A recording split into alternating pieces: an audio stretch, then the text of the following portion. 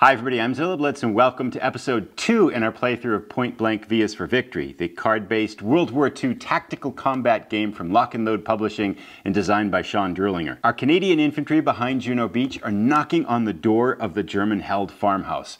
Can the Germans hold the objective or will the Canadians wrest it away? Let's jump back into the action and find out. Let's do a quick recap of our current situation. At the end of our last episode, our two Canadian infantry squads, one led by Sergeant Tromley, and then the other one moving here on the right-hand side on their own with the Bren machine gun, had advanced forward and starting to pull within range of their objective, the farmhouse, which is held by Sergeant Dulles and his second-line infantry squad with their rather deadly MG-34. Now, at the very end of the previous episode, this Canadian squad and Sergeant Tromley got stuck in the wire here. And I made a mistake, and the designer, Sean Druelinger, reached out to me and said, hey, this is a little bit of an error. Turns out that if you drop smoke without making a move, just on its own, you can only put it in the sector that you're in. If your squad is moving as they drop smoke, which is an allowed action, then you can put smoke where you are or in an adjacent sector. So we couldn't technically just drop smoke in this area. However, that actually solves a problem for the Canadian infantry. What we're going to use is that unit action that we used. We're going to use it to do an in-sector move instead, which allows them to drop smoke adjacent, and it also adds 1 fatigue. So we've kind of fixed the problem. Actually, it works out to the Canadians' advantage because what they're trying to do, first for the Canadians, their objective is going to be to clear this wire. Once they get the wire clear, they're going to need to try to find some good cover here close to the farmhouse with either of these squads as they move forward and then attack the farmhouse. Sergeant Dulles, of course, and his second-line squad are going to be trying to chew them up with their machine gun and hold steady as the Canadians advance. So let's continue now with the Germans' turn. So in the upkeep phase of the next turn, the question is, what do we want Sergeant Dulles and his second-line infantry squad to do? Now they have some woods terrain here that's kind of saved off to the side. They could drop it here, but that actually works, I think, more to the advantage of the Canadians than it does to the Germans. Ideally, what we'd like to do is to have Sergeant Dulles kind of get his troops in line with some weaker terrain here. Something in clear or road would be really good to force the Canadians when they go forward to get stuck in that, or force the Canadians to kind of delay and stall while they try to find a better approach route. So we don't really have anything to do in the upkeep phase here except for having Sergeant Dulles kind of come back to full strength here and ready himself. So now the question is, what do we do in the Germans' turn? And I want to take a moment now and just talk a little bit about line of sight, because there's some kind of special, the rules for line of sight I think are very consistent, but they're not necessarily straight line because of the dynamic nature of this mat and how you use it. And you don't even need to use the mat. You can play this on a bare tabletop. The mat is basically just to kind of structure some of the squares and things like that, make it a little bit easier to get things in line, but you don't need it. And the way line of sight works is if it's between units in the same column or the same row, you just look to see if there's blocking terrain in the way, or if there happen to be two degrading terrain elements. This is kind of like half blocking. Two of these half blocking amounts to a full blocking. Right now, we can see that between Sergeant Dulles and Sergeant Tromley's units here, who are in the same area, they've got this blocking smoke, so they can't see each other and they can't fire. Now, this gold band here that we're seeing divides the half of the battlefield. This top half is the German half, and the bottom half is the Canadian half.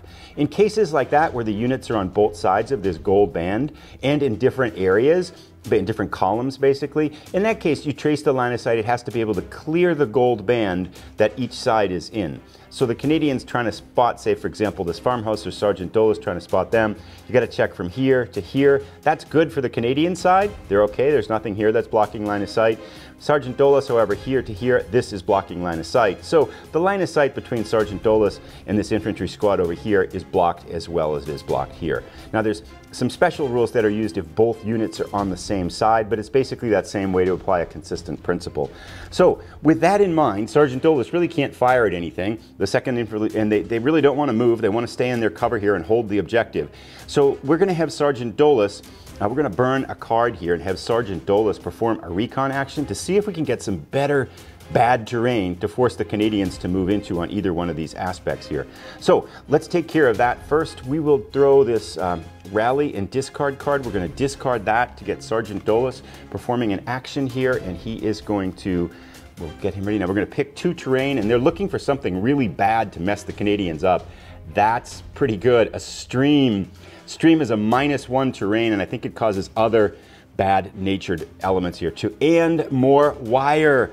These are really good spottings by Sergeant Dulles that he can kind of toss in the way here of the Canadians. We can only keep one of them, however, so we're going to take a second to think about which one we want to keep. So this has some interesting consequences here.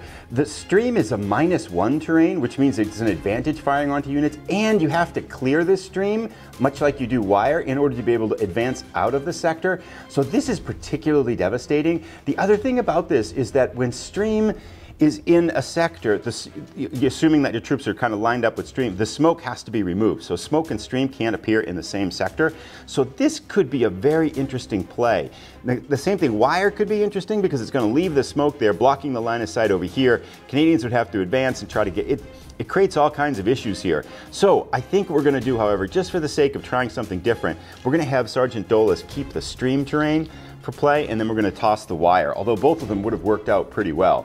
So with that in mind, now what we have to do next is to discard a card to basically pass on the Germans' turn. So we are going to have them discard, we're going to discard the unit action and the ready action here. I'm not sure if that's the right choice, but we'll run with it. So with that, the Germans are done now. We're going to have them pick 2 cards to get back up to 5 actions in their deck. And if we scroll up here, we can see what they've got right now. The 2 that they pick are movement and recon. Recon's not very good. We'll just burn through that one for Sergeant Dulles to do some recon and movement there. But that all things look pretty steady in terms of the card selection for the Germans. Let's go to the Canadians' turn. So the first thing we have to do in the upkeep phase here is to sort through the Canadians' movement and things like that from the previous turn. Sergeant Trumley is going to be readied. I think the movement happens first, but it doesn't really matter too much. Now what happens in wire when you have no other terrain there and you clear it by an in-sector move is that it gets replaced with clear terrain. So I'm just going to look through the deck here, pull out a clear terrain, and then we're going to drop it into this wire square and then reshuffle the deck, and I'll do that off camera. So the wire is gone, the line of sight is still blocked. Sergeant Tromley and his infantry squad basically have solved the problem. They've got past the wire now, and they have an option, if they would like, to advance up on Sergeant Dulles' position here. Now the question is, what do we want to do? And this is one of the things that ideally we'd really like to have happen here, is that the Canadians could desperately use a recon action, and they really don't have that ability, so they can't do it without a card on it, really. So that problem is they've got to kind of advance blind. You can see these almost as kind of infantry troops and kind of learning their way through, and Sergeant Trumley kind of trying to increase his skill here as a leader, but they have to go forward a little bit blind. We know, now in a 2-player game, we wouldn't know that the Germans had that stream card, but as the Canadians, we kind of know it. We've got to assume now, anyway, with 2 cards in the Germans that are holding there, that one of them is going to be bad terrain. So if we send Sergeant Tromley forward here, it could get pretty bad. So we're going to have, we got a little bit of time. We're going to have our Canadian infantry squad over here move forward with our action this turn. So Canadians are going to burn, they have a unit action card, which means you can do any action that exists on the squad. They have a movement action on their squad. So we're going to have this Canadian infantry squad over here use a movement action, which is going to do a few things here. It's going to increase their fatigue to level 2, which is there, and we're going to drop a movement icon on them. All right, so we've noted that they're moving forward. We've discarded that card. We're going to do one more thing. We're going to discard another card here. Let's discard... We have a reinforcements card here, which basically is a movement card in this scenario because there's no reinforcements. So we're going to have the Canadians discard that to activate Sergeant Tromley. He is going to ready his forces, which basically means to get rid of this fatigue. We're going to reduce 1 fatigue on this infantry squad, so they're back up to kind of full energy. And with that, the Canadians have finished their turn. Let's go to the Germans' turn. Before we go to the Germans' turn, one thing that we need to do is to draw 2 cards to bring the Canadians up to full strength in their card deck here. And interestingly enough, they draw a recon card. So that's a huge help to Canadians because they can now draw 2 terrain tiles and basically scout out ahead to figure out where they're going to want to put them. So a huge draw for the Canadians here. The question that the Germans face in this upkeep phase, as we can kind of ready Sergeant Dulles a little bit out of sequence, but it doesn't really matter at this point. Do we want to drop that stream down here? Now if we drop it here, it clears the smoke and opens up the line of sight to this unit, but it allows this unit to move forward into terrain that's going to be randomly determined. So that's a little bit of a risk here, but given the fact that we know now the Canadians have a recon card, which we wouldn't know in 2-player, I think it's going to make sense to really mess up this terrain here. Give us a line of fire on this and take the risk that hopefully this infantry squad won't find really good cover when they move up here. So let's just make this interesting a little bit. We're going to have the Germans in the upkeep phase shift their position so they've got a firing line down the stream here, and that removes the smoke in there because you can't have smoke and a stream in the same sector here.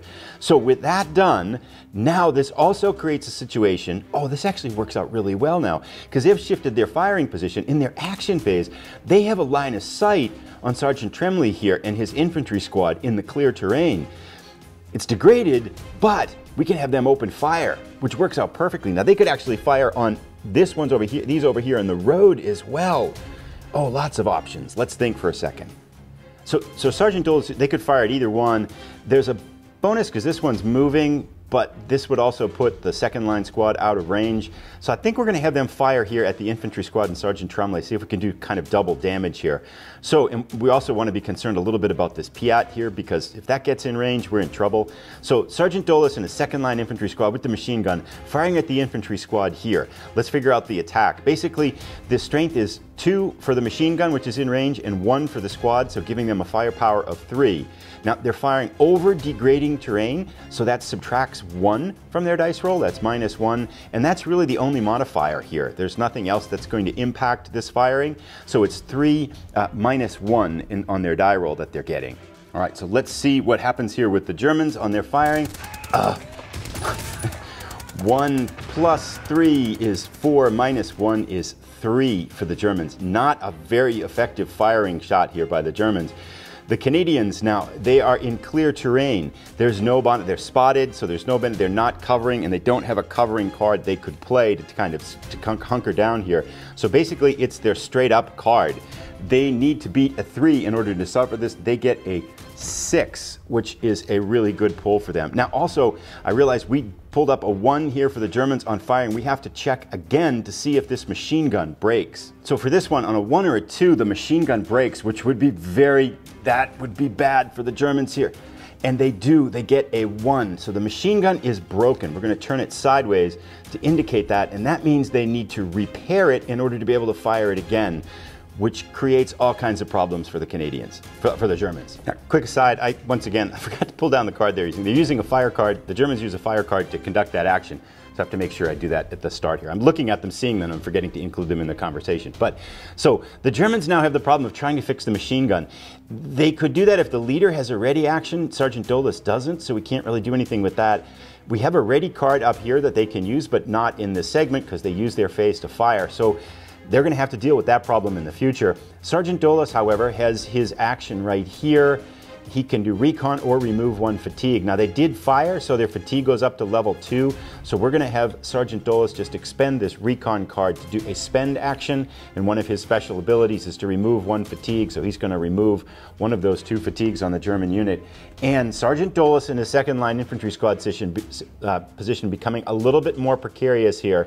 The machine gun has broken with a terrible shot they made. We're going to draw 2 cards to get them up to full capacity in their deck here. 5 cards right now. They get a melee and a unit action. So let's go now to the Canadians' turn.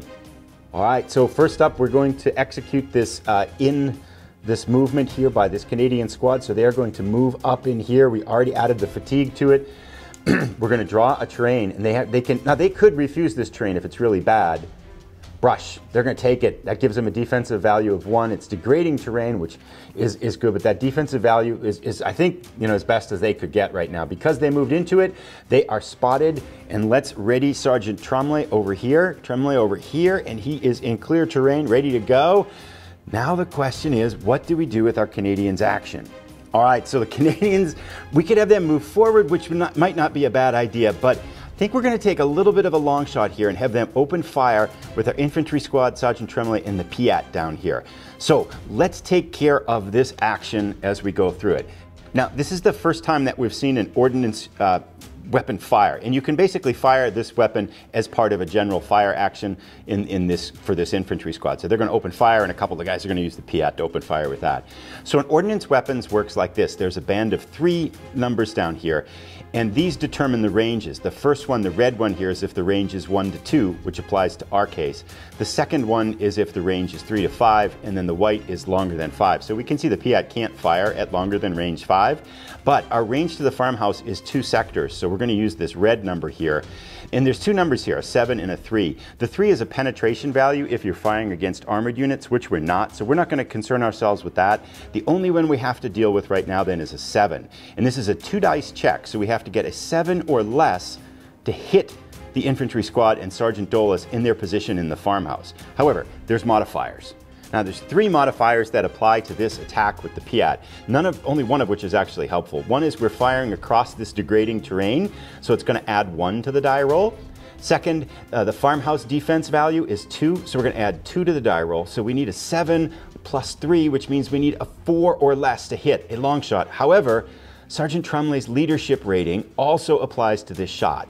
So basically, we can apply it to either one. We're going to apply it to this one, the infantry squad, or this ordnance weapon. We're going to apply it to the ordnance weapon, which means we need a 5 or less. And if it hits, it's really effective. It's like a direct hit with the Piat. So it's going to cause some problems for the Germans. It could really change the nature of this battle. So Sergeant Trumley's infantry squad take aim with the Piat. They need a 5 or less on 2 dice here. They fail. They get a 6 with the first one, and a 2 is an 8. So the Piat shot goes sailing wide of the farmhouse. No damage to the Germans, who thankfully say, that just missed us. Now let's go for our infantry squad firing here. So our infantry squad opens fire. Their attack range power is a 1, and it's degraded by 1, so it's going to be -1 for that because they're firing over the stream, which kind of provides a little bit of obstruction there. The farmhouse applies on the defensive roll. Sergeant Tremley cannot apply his modifier because he used it in the modification of the Piat firing, so it's just the 1 -1 as we pick it. So it's basically going to be the value of this card. Hopefully the infantry squad get off a good shot. A 4, that's above average. Not kind of what they needed here because the Germans are in pretty good defensive terrain. Now from the Germans' perspective right now, they are hunkered down in the farmhouse. They're spotted. They don't have any covering action to kind of hunker down even more that they could play. So it's basically the card -2, +2 for their roll here. So they need to beat a 4. They get a 5, and a 2 is a 7. Canadian firing is totally ineffective, and the Germans have survived. And that does add a fatigue level to the infantry squad here. So yeah, all around ineffective for the Canadians here. We can do one more thing.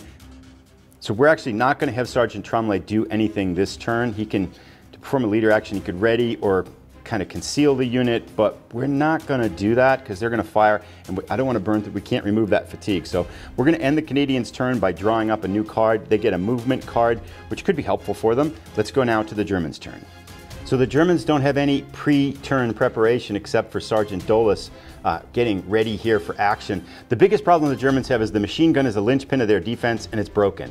So we are going to have them play this ready card because Sergeant Dolis doesn't have the ready ability, so we can't use him to fix the machine gun. So we're going to have the Germans play a rally, which they can't really use because they're not broken. It's a big card, but we really need to try to fix the machine gun. And they can use the ready action, so the second line infantry squad, not very good at it, using the ready action to try to fix the machine gun. So the repair the machine gun, you need a 5 or a 6, and you can apply a leadership modifier, but Sergeant Dolis' leadership modifier is a 0. He's got no clue, so he kind of stands by and watches the infantry squads frantically try to fix their broken machine gun. This could be really their fates could handle on whether they can fix this. They need a 5 or a 6 to get it. They get a 3. They do not fix their machine gun. That's bad mojo for the Germans here. Now Sergeant Dolis, we can perform an action with him. We desperately need another ready card in order to be able to try to fix it again. We're going to have Sergeant Dolis burn through this movement action here to do a couple things. One, he can remove the fatigue on the unit, which is going to be helpful, and we get to draw another card. That fatigues him, so we're going to put him, that spends him there. We're going to draw 2 cards. Hopefully the Germans, hoping to get a ready action, they get a unit action, which doesn't really help them here because yeah, they can't ready themselves. This is a bad situation the Germans are in suddenly, and a wind action and a movement action, neither of which really are what they were looking for. So the Germans might have to go it without the machine gun for a little bit here. Let's go on now to the Canadians' turn. Alrighty, Canadians up. Let's think about what they want to do. Now, we've got a bunch of options here, but I think with the machine gun broken, we want to press the advantage. And rather than move forward with this infantry squad, that's going to take a couple turns for them to clear this stream, which is in the way. Let's have our infantry squad here push forward, because we might get good terrain here, which could really change the nature of the battle. And now they could form an assault move, but they're already fatigued 2, and an assault move with fatigue 2 would basically be that'd be pretty disadvantageous odds there. They'd be like at a -4 to do that attack. So we're not going to do that.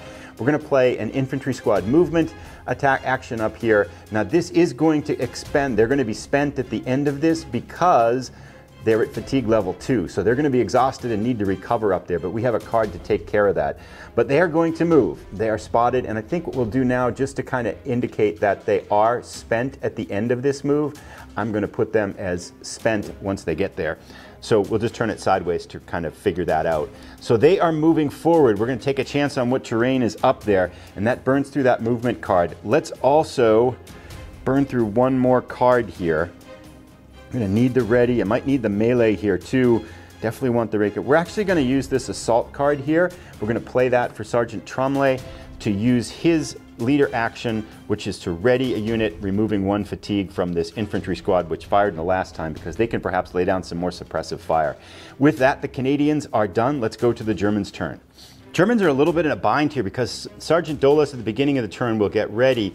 We could drop woods terrain down, but there's nothing really that we want to do there. So, and they can't fix their machine gun until they get a ready action card. And all 5 of their cards, none of them have a ready action card on it. Sergeant Dulles doesn't have the ready ability to fix the machine gun. So they're kind of stuck with the broken machine gun for right now. I think their best option is to fire and hope for the best here. Now, one thing I wanted to mention too, and someone asked the question in the last episode, is how are casualties extracted? When the first damage a unit takes, the unit is shaken, and you drop a shaken counter on it. And that's true whether it's a leader or whether it's an infantry squad. If a shaken leader takes more casualties, it's removed from the game. He's assumed to be dead or kind of fled or something like that. If a shaken squad takes casualties, then you replace it with its half squad equivalent. So if this German second squad gets shaken and then shaken again, then they're going to be replaced with the half line squad, the second line half squad. If this is shaken and suffers damage, it's removed from play and the unit's eliminated. And there are some factors where if you get a kind of extraordinarily high levels of damage, which can happen if you get a pretty good shot with some kind of high firepower, then a unit can suffer, be shaken and reduced to half, or even reduced, eliminated from the game in 1 firing round if the firepower is so overwhelmingly and well executed. So that's a little bit on how casualties work. But let's go to Sergeant Dulles now. They are going to, let's have them perform a unit action here to have the second line infantry squad open fire. Now let's think about what their target should be. I feel like the biggest threat over here right now is this infantry squad moving through the brush, and it's not, without the machine gun, they're kind of ineffective, but we'll see, 1, 2, 3, yeah, they're in range of everything now too. So let's have the second line squad fire up over here. So the modifiers on this tack, we've got 1 firepower. This squad is moving and attacking, firing against a target that's designated as moving adds 1, so it's +1, but they have degrading terrain, which is -1, and that's it for the firepower attack. So they need a good shot. The Germans have not had good attacks here. Now they get one, a 6. That's an extraordinarily good shot. 6 + 1 is a 7 on this infantry squad here. This could change, this could help the Germans considerably. So the Canadians here need they've got a defensive value, they're spotted, they're not concealed, and they're moving forward here. In brush, they get 1, so it's their card +1. They need an extraordinarily good defensive draw here. They get a 3 + 1 is a 4.